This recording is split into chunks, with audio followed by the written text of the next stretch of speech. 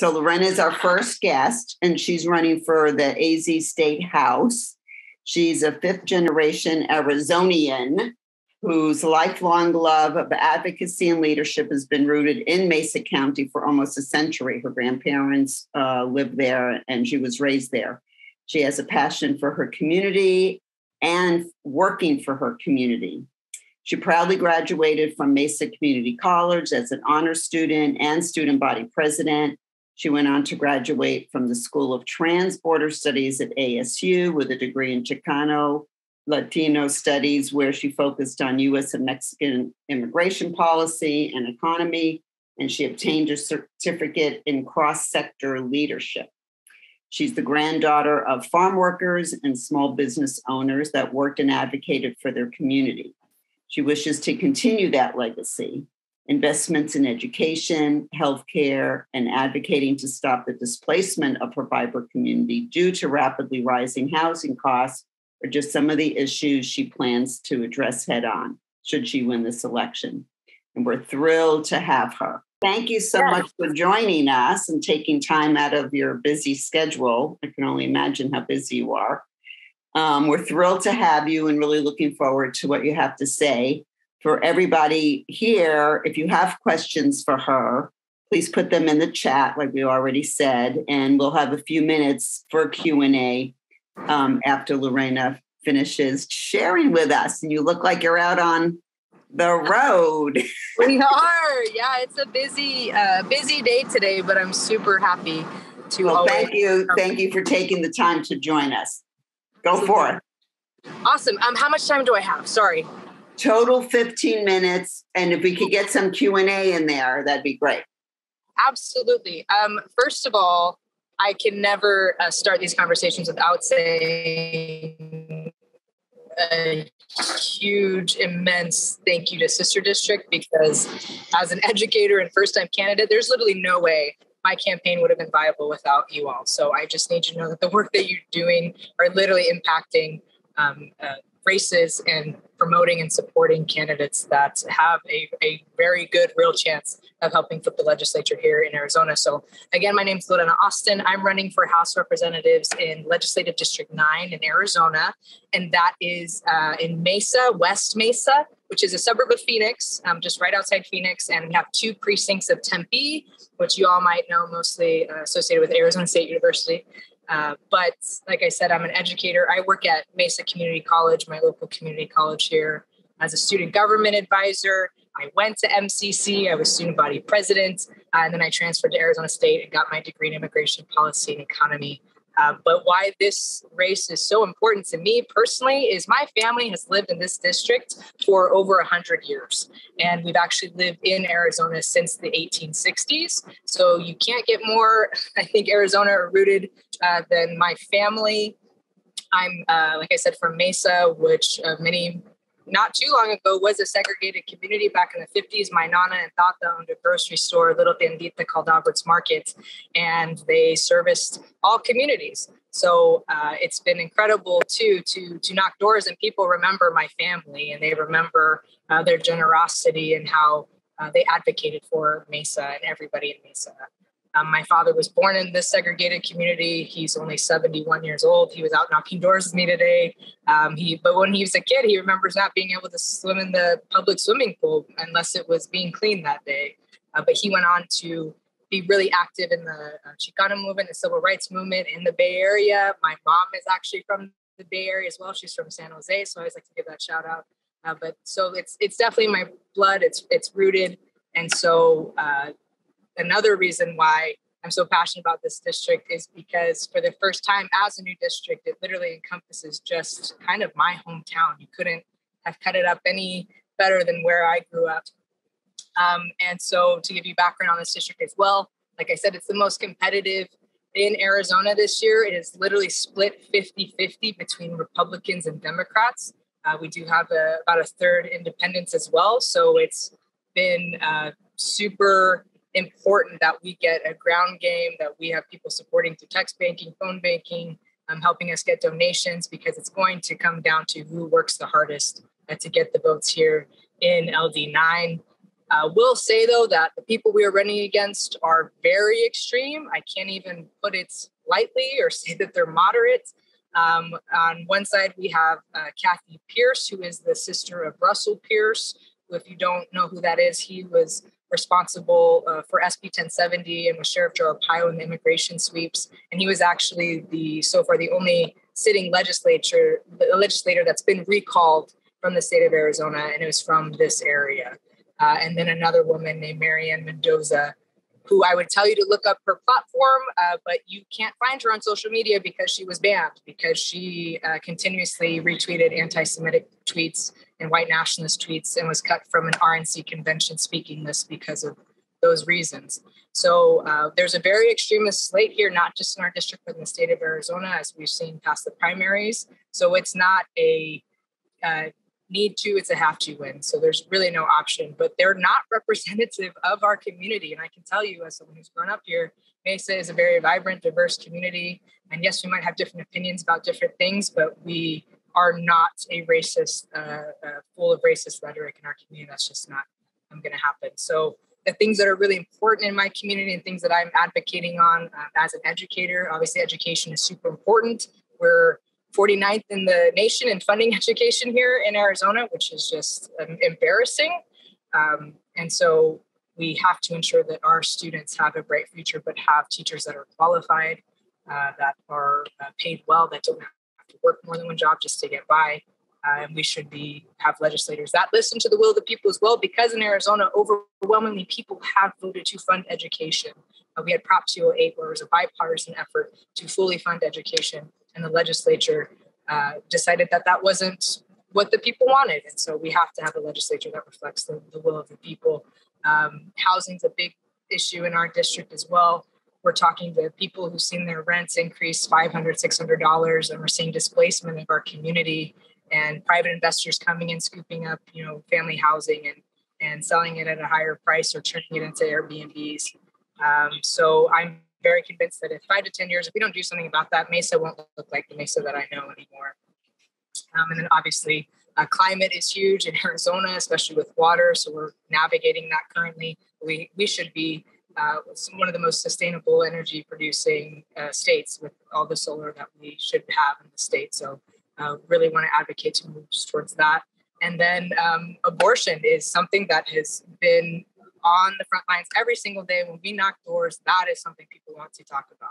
So it has galvanized people here in Arizona. Sometimes people might not think that given the demographics of our legislature, but it is something that people want to talk about. They are angry, and we need a legislature in the state that will advocate for the will of our people and their healthcare needs. So that's a super quick synopsis, and I will open it up to any questions anyone might have. But thank you so much for being here.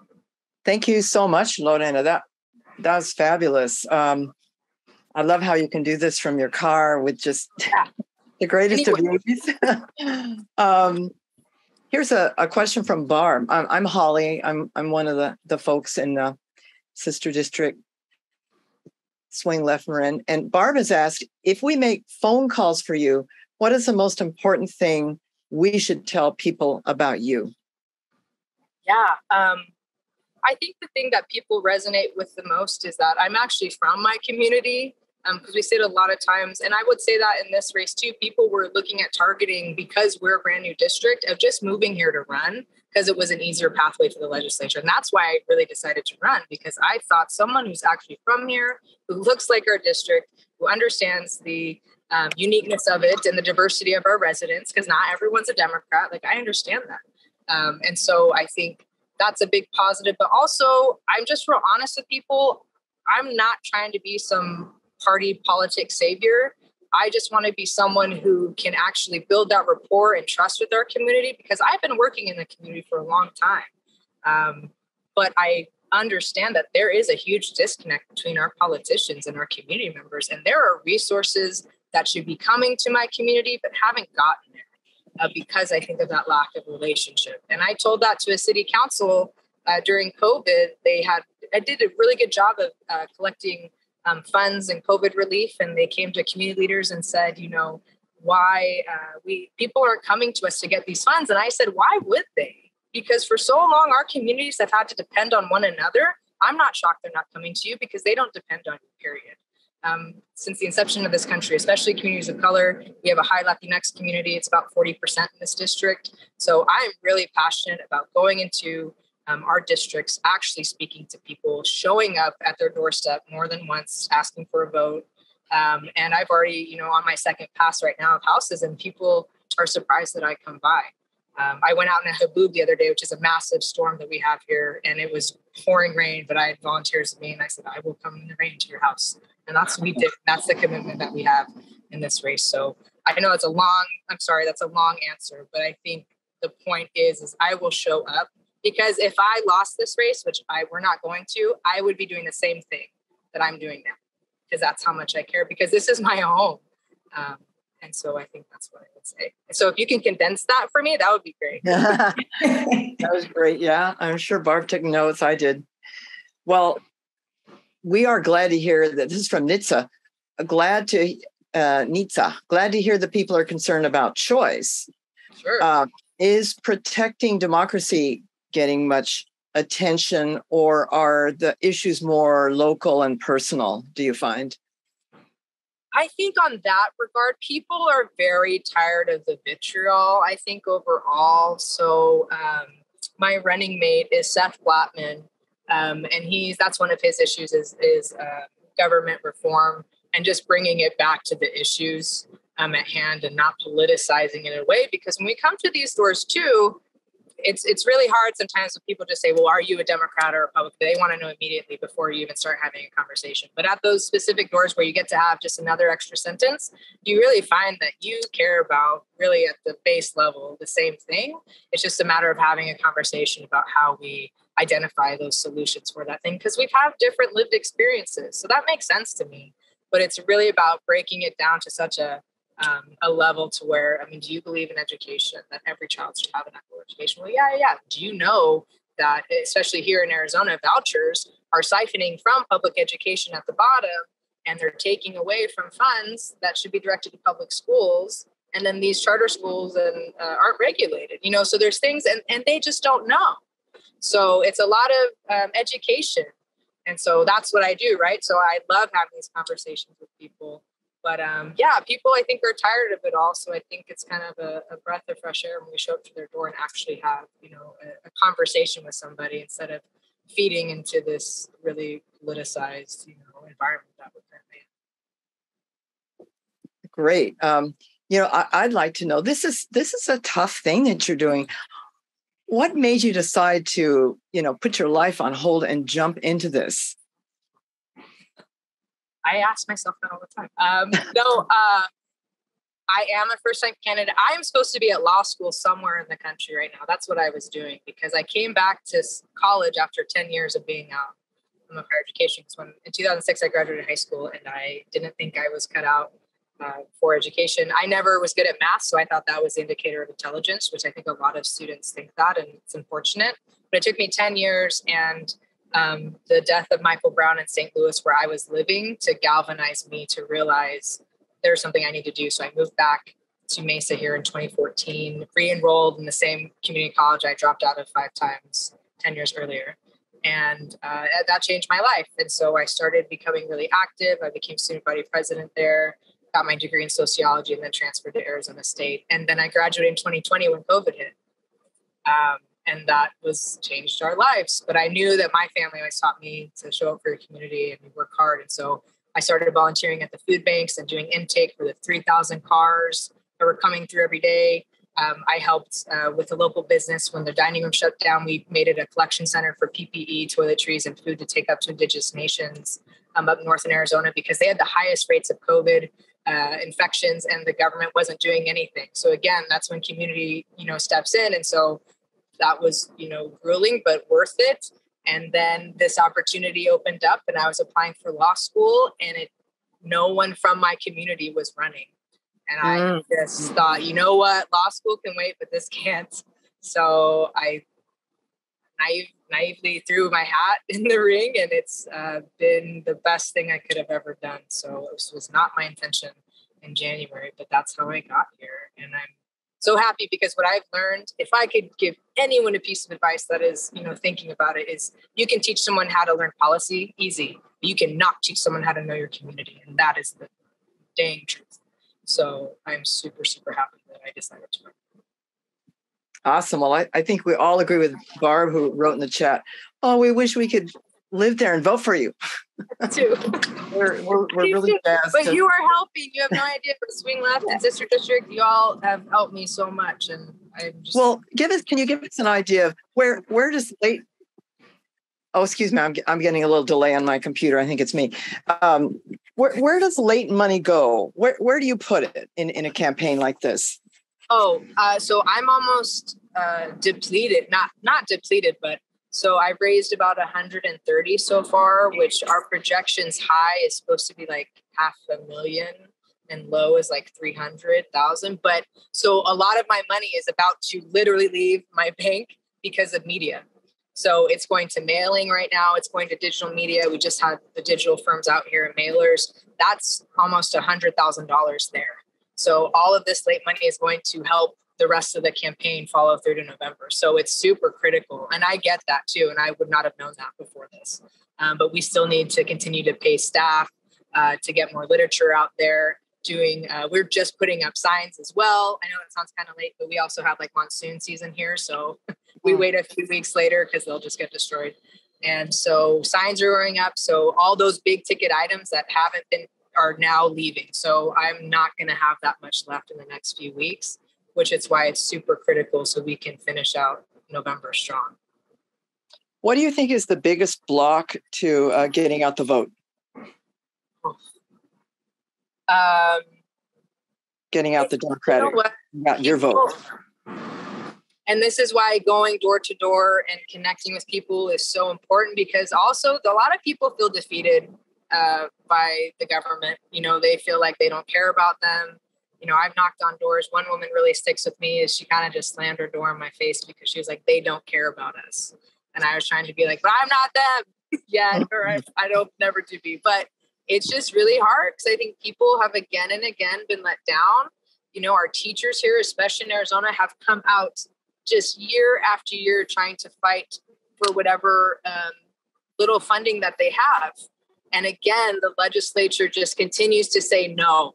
So when I'm at doors, people will say, why should I vote? I said, because in the past 30 years, the GOP has been in power. If you're dissatisfied with what's going on in our state, that's fine. And people ask me too, like, well, what are you going to specifically do when you get in? I said, listen, I can't do anything if we don't get at least 50-50 or a majority in the state. We're going to continue to see an even more, like, the most extreme slate of candidates in the GOP I've ever seen. So in the primary too in Arizona, they've literally obliterated pretty much all the moderates in the primary. So it's scary, but I think when I express that to them, I think it just gets them a little more aware of what's going on.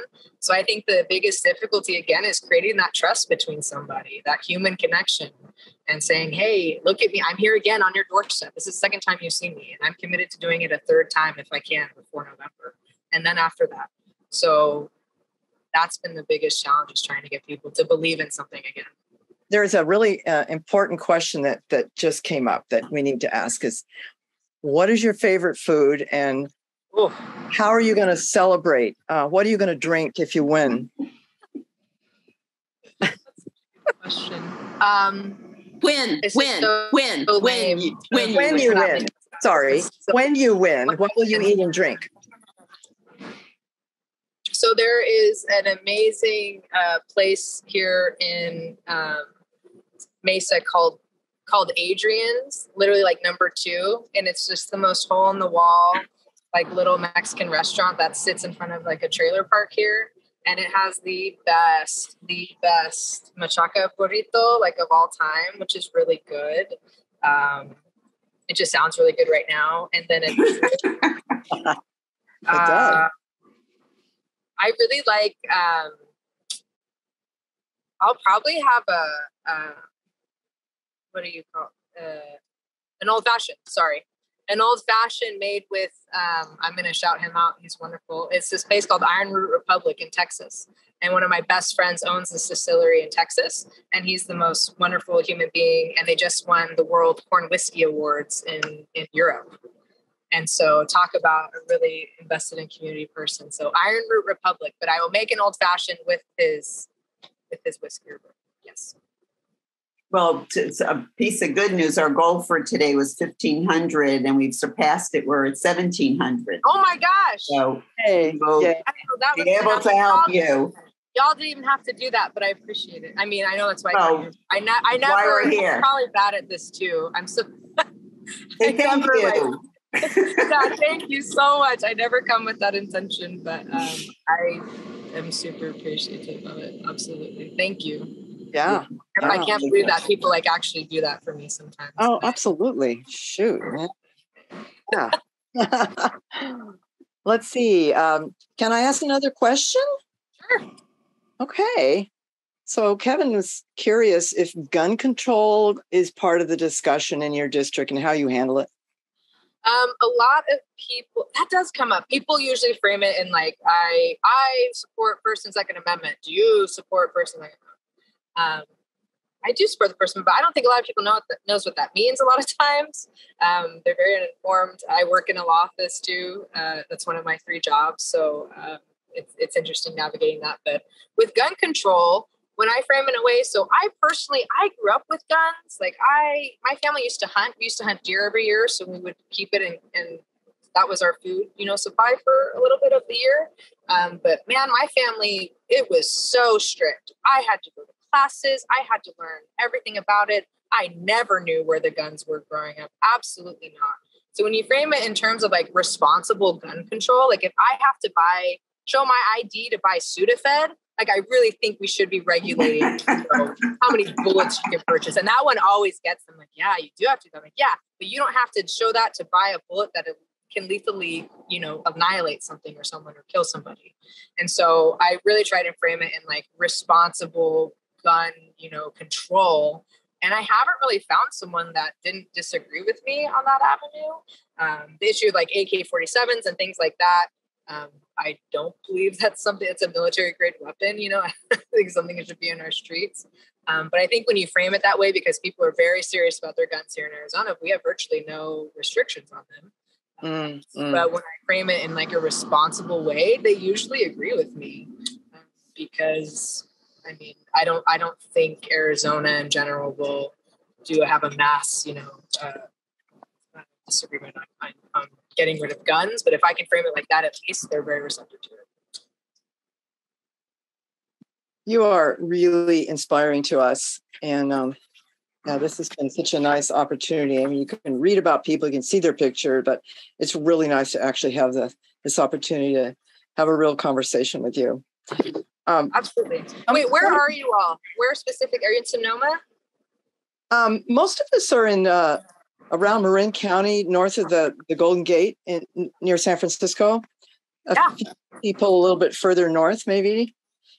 Yeah, that's amazing. So I grew up for a short period of time. I went to high school in Fresno, so I know pretty well. And like I said, my mom's from San Jose, and my grandparents, her parents, they were farm workers.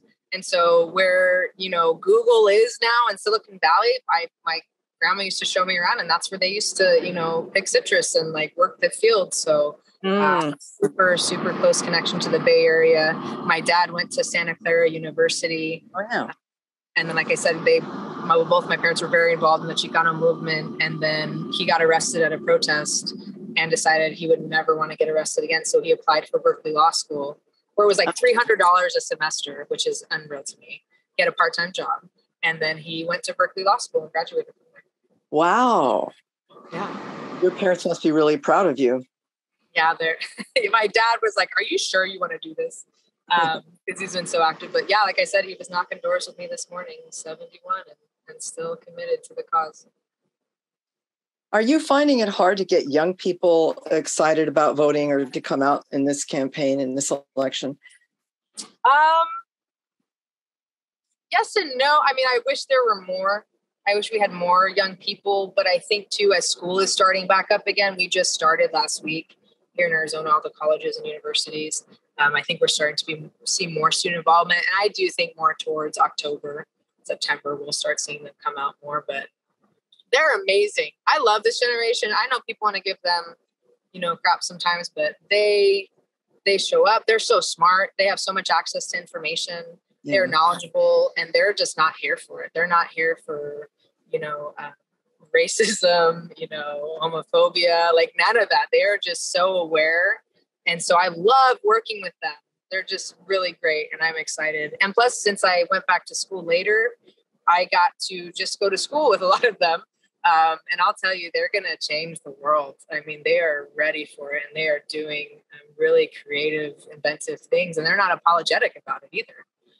So I really love them. And I'm trying to get as many as I can to help out. But yeah, they're great.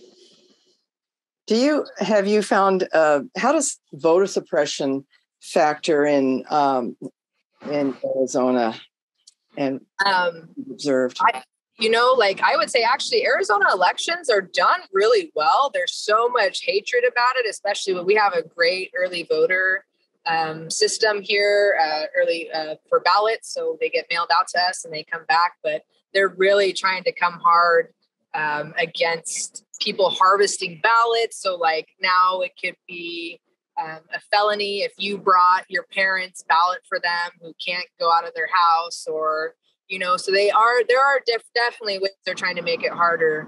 But if Mark Fincham gets elected and becomes Secretary of State, we're going to have a real big problem because they want to get rid of everything. They want to get rid of early voting. They want to get rid of a lot of improvements that we've made. Like we currently have polling stations that are for the entire county. So you can go to this one and it doesn't have to be your specific polling place. So we currently have like drop boxes too at these polling locations. So the system as it stands right now, yes, it's suppressive, but it's really a good one and a lot better than some other states, I will say. It's very secure. They've done a great job because they've had a good foundation from when Adrian Fontes was here. He was Maricopa County Recorder, and he did a great job of making these newer improvements and making it more accessible. But if we don't elect him for Secretary of State now, like it will be so drastically different. We probably won't have to be voting. We won't have vote anywhere polling places. It will probably be a felony to even look at a drop box because we won't have them. But so yeah, it's really scary. Currently, as it stands, I do believe we have very secure elections, but we won't if we don't get Democrats in office. Yeah. Lorena, I'm going to cut in now. We are going to let you go. It has been so inspiring to have you. My name's Elisa. Really, really pleased to have a chance to meet you like this. I think with young leaders like you, I am so optimistic about the future, and really, really grateful that you spent as much time as you did with us. You gave us more than you promised, and I hope that we'll continue to support you through the election. Awesome. Thank you. So yay. Yeah. Thank you. Well, I won't get it done without people like you, and I sincerely mean that. So thank you for your support. I'm blown away by it all the time. So that's why I'm more than happy to spend my time with you all, because that matters to me. People tell me, don't spend so much time at the door, but you'll find me there for like 20, 30 minutes with people, because I believe in that and I think it's important. So thank you so much. You're very welcome. We're going to try to get you some more. Thank you. All right. In fact, I've got a match to announce in a second. So, yeah. Oh, okay. All right. Take care. Everybody. Have a good day. Yeah. Bye-bye. Bye.